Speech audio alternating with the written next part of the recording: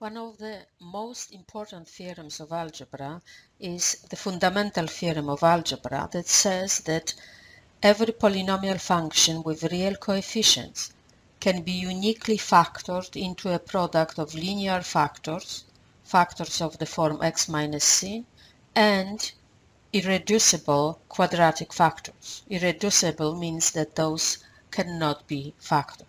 So if I take any polynomial in general form, I know the theorem guarantees that that polynomial can be written as some constant times some linear factors x minus c1, x minus c2 times, let's say, x minus ck, and then some irreducible quadratic factors. So we can have x squared plus p1x plus q times and so on, x squared plus p nmx plus qm.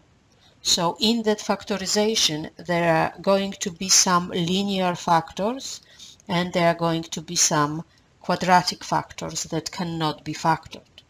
Now theorem says that such factorization exists, but it doesn't say how to find that factorization, and our objective here is to be able to write such factorization for some polynomials.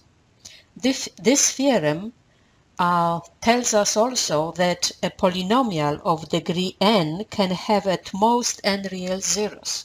Now notice that if x minus c1 is a factor in this product, then c1 is a zero of the original polynomial. So we can have at most n factors x minus c in such factorization because the degree of that polynomial is n, and therefore a polynomial of degree n can have at most n real zeros.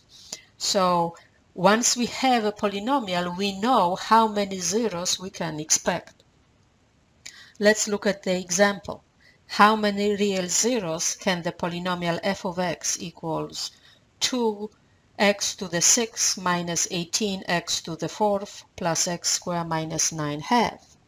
And if you look at this polynomial, the degree of that polynomial is 6, and therefore there are at most 6 zeros for these polynomials.